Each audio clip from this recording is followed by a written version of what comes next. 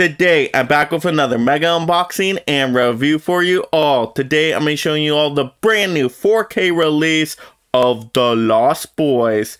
And I found it. And this one is from Warner Brothers. So I'm going to open this one up, show you all what the discs look like on the inside. Also let you know what special features you can expect to find on the Blu-ray. Plus give you my overall thoughts on the 4K visual and audio presentation with this disc. Plus just a quick little review of the movie. And ultimately, my recommendation on if this one is worth your money. So let's get right into it. Let's look at that front slip cover here.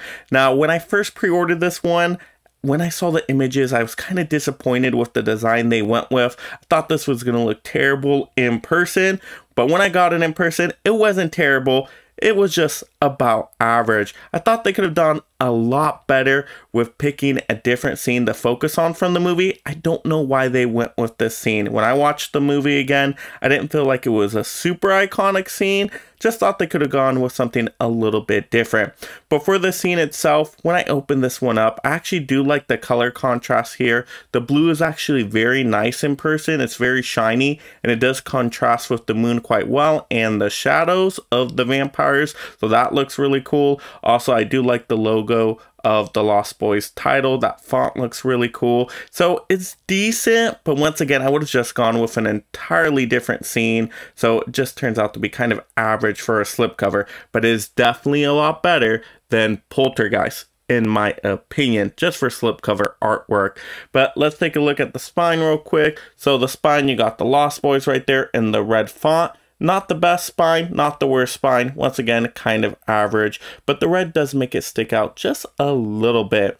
And then let's take a look at the back. On the back, of course, we got the synopsis there and got that cool image of one of the vampires. But you got your list of special features there. Now, there are a decent amount of special features with this release, definitely a lot more than Poltergeist. But the unfortunate thing, once again, is because it is a studio release, it's a Warner Brothers release, there's no new special features. So there are substantial amount of special features, but looks like they were all ported over from the DVD of this release. So nothing new for the 4K, which is a little bit of a shame. I would have liked to see something new, but hey, for what they had, they were actually pretty decent. You got the director talking about the movie, producer, you got some of the actors, like the two Corey actors talking about their time on the movie. So that was all really fun and interesting. So I really like having those perspectives.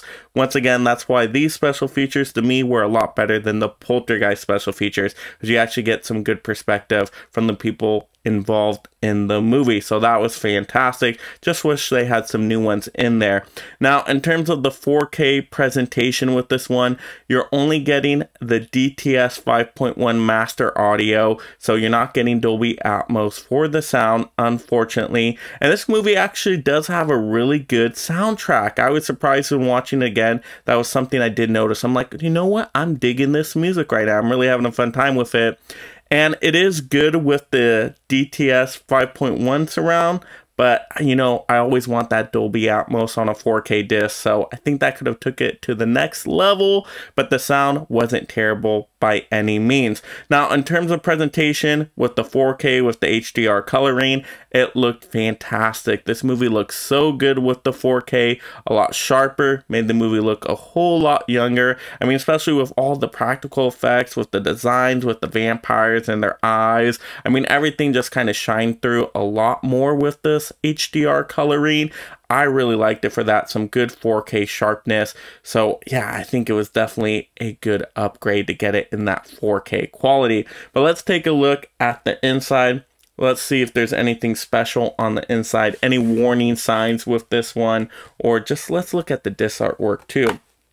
All right, so expected for a studio release, no disc artwork, but at least they do two different colors for the disc. So at least you got the 4K's a red disc, then the Blu-ray's a black disc. I know I would have switched the colors with those, putting the 4K disc black. But hey, at least they're different. You can differentiate them. That's the most important thing. Yeah, I would have loved some cool artwork with these discs, but at least, once again, the discs are different colors, unlike Poltergeist, where they're the same color. So this is already a better release than Poltergeist, in my opinion. Once again, would have liked something else on the inside, would have liked some really cool artwork on the case or on the disc, but once again, it's a studio release, so you're not getting like a Scream Factory boutique treatment here, so we got to live with that.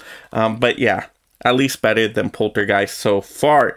Now, in terms of the movie itself, The Lost Boys, I actually do really enjoy this one. It might be my favorite vampire movie of all time. That I'm gonna have to think a little bit more on, but it is a really good movie. It just gives you kind of that 90s nostalgia feel to it, and it's a fun vampire movie. It's not overly like gory or bloody. It's not like a horror rated movie. No, it's PG-13. It's like a teenage vampire movie. So it's just a fun time. It's an easy watching movie for spooky season. All the vampire characters in here are really cool. And I mean, just all the actors are great in this movie, especially like the two Coreys. They are so funny in the movie. So this movie actually has some comedy in here. So you get a little bit of that horror comedy dynamic back and forth, which is fun. So this movie definitely knows how to have fun. And I really like when it gets into like the final act and they're defending the house from the vampires, and it's totally like Home Alone style and how they prepare and try to, you know, fight off the vampires. I think that's really cool. So I think it's a really strong ending act, and the movie does pick up. I think the first 30 minutes is a little slow, maybe 30 to 45 minutes, but when it picks up, it does get going, and it's definitely a really fun time. And a lot of the family can watch this one once again, because it's not a hard R rating or anything like that. I believe it's PG-13 here, so probably most of the people in the family are going to be able to be just fine with this one. But yeah, it's a fun time. You get a little twist in there towards the end with what's revealed. So yeah, really good movie overall. If you haven't seen The Lost Boys, perfect movie to check out for spooky season, especially if you're into vampires. I mean, this is one of the best vampire movies out there. Like I said, it might actually be my favorite vampire movie, even though I haven't seen a whole lot of vampire movies, but this one just has a cool style about it. I mean, these vampires are definitely just really cool in how they look, and the effects, I mean, all the makeup work with them, I mean, is awesome, with their eyes especially. Really cool. Great, fun, entertaining movie. Definitely a must watch. Now, in terms of actually buying this though on the 4K studio release, can I absolutely recommend this one? No, probably not at the price it is right now, you know, over 20 bucks.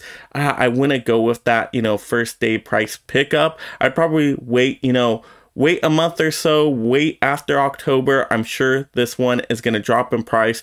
Probably still will be available because it's a studio release. Remember, it's not a boutique release, so it's not limited there. So I'm sure you're still going to be able to get this one after October, and I'm sure it's going to drop in price. And once it gets to like that 20 buck, under 20 buck range, you know, 17, 15 bucks. At that point, definitely a no-brainer because the 4K upgrade does look very nice. But once again, it's just lacking a few things there. No new special features, no Dolby Atmos, no special artwork in there. So like I said, because it's not the most collectible physical media out there, you can probably hold off, wait for this one to drop in price, but still check out this movie if you haven't seen it. I'm telling you, it is a fun watch. But let me know in the comments below, have you seen The Lost Boys and what did you think of it? Is it one of your favorite vampire movies of all time? And also give out some other vampire recommendations because I need to expand my vampire collection. I haven't seen too many vampire movies, so leave me some recommendations down below, and then that way we can have fun talking movies together as a community. And if you're visiting the channel for the very first time and you love collecting physical media and being part of this awesome league of mega film fans, make sure you subscribe right now. That way you stay entertained and up to date on all the latest physical media topics. Be one of us. And if you enjoyed this physical media topic video, click another video to see more. Also like the video, and this is Mega Mike the Movie Man reminding you to make every day a movie day.